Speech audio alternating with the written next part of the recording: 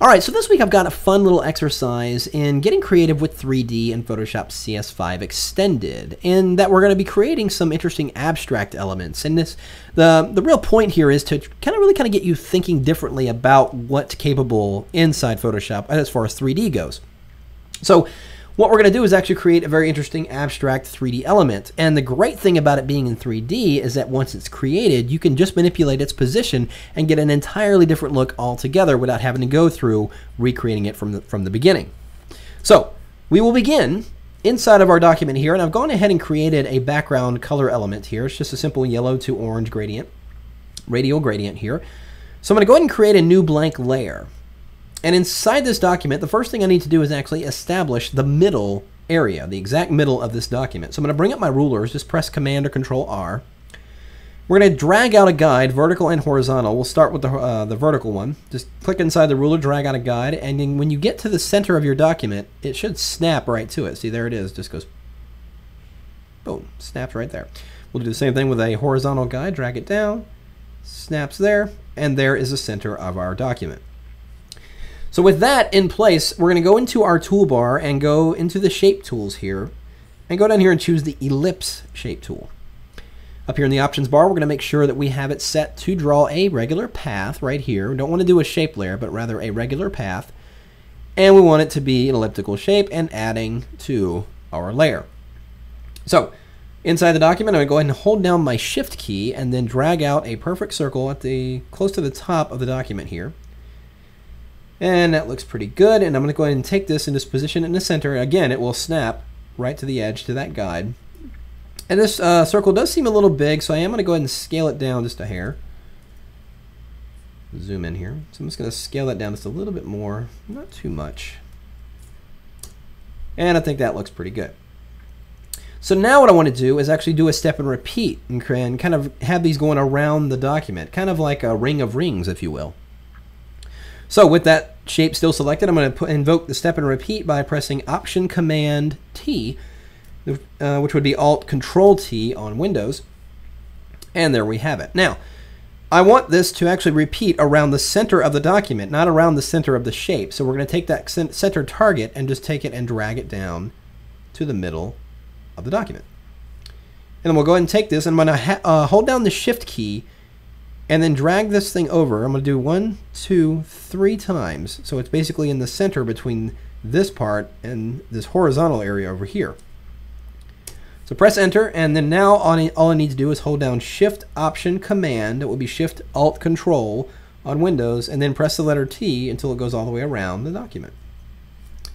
And there we have our ring of rings. So now, again, we are on this blank layer, so what I'm going to do is go ahead and give that a color fill. Let's go ahead and open up our swatches and just give that a blue color fill just so you can see what's going on. And with that, I'm going to take and select all those shapes. Just use your path selection tool, select all the shapes there. And again, we are on that blue filled layer. Go to 3D, Repousse, selected path. And it's going to go ahead and apply the extrusion to those shapes.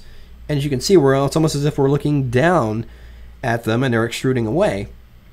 But here's where we're going to have a little bit of fun with it. Go into the extrude setting here and take the depth and push it all the way as far as it'll go, all the way to 10.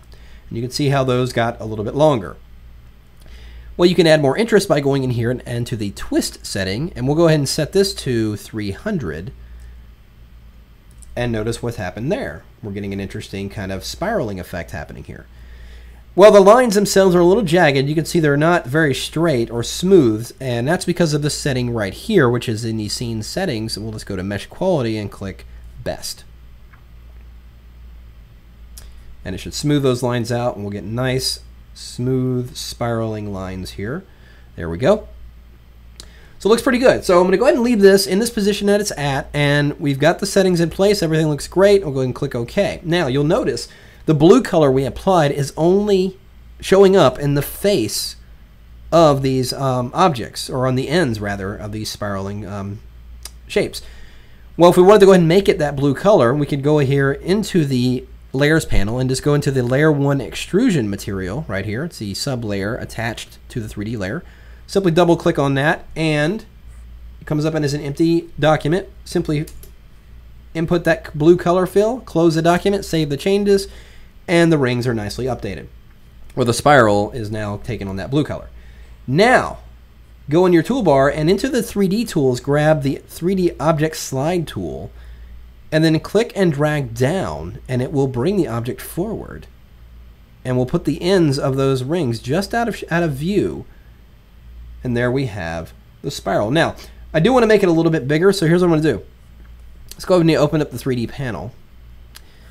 And I want to elongate it, so it's pretty long as it is. In fact, if we go ahead and just zoom out here and just use our rotate tool so you can see what we've done, all we have is merely a spiraling shape. So even looking at it from out here, it could be an interesting abstract shape. So, but let's go back a couple of steps, back to where we're looking down the view there. There we go. And we'll go in here into the tool set, or rather inside the 3D panel here. And down here where the tools are, we're going to grab the 3D Mesh Scale tool. Falls just out of view there. And I'm just going to hold down the Shift key and drag up. And what that's going to do, you can see it's getting longer, but the illusion of it getting longer is giving us this kind of cool spiraling effect.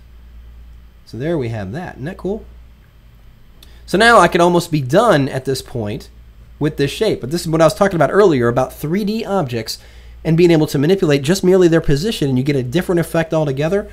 If I go in here and grab that 3D object rotate tool and just move this object around, look at the effect we're getting. We're getting a completely different result. You can even go outside of it and just reposition this to get a very interesting background element look.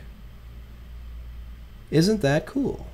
And not only that, you can also do this. It's looking cool. We can reposition it and the colors look good.